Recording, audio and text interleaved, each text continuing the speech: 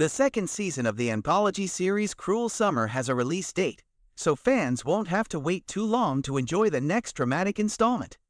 The second season will begin on June 5 and, according to Variety, will take place in a different location than the first, an idyllic waterfront town in the Pacific Northwest. Megan, Isabella, and Luke, three teenagers whose intense relationships rise and fall in the new season, will be the main characters. The love triangle will develop into a mystery that will impact all of their lives moving forward.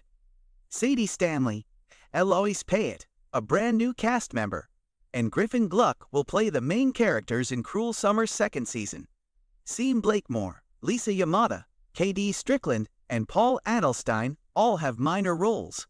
Tia Napolitano's replacement as showrunner, Elle Treatment, is another change to the cast for Season 2.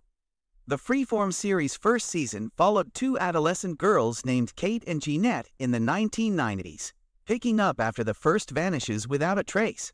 Filming across three separate timelines was difficult, but also really fun, according to Holt. I think playing three distinct aspects of one character can be incredibly tough, so I think a lot of emotions go into this, Holt said. Communication between my scene partners and the show's creative team was very active. We were often discussing where we were in relation to time. I believe that getting our hair and makeup done as well as our costumes was quite beneficial.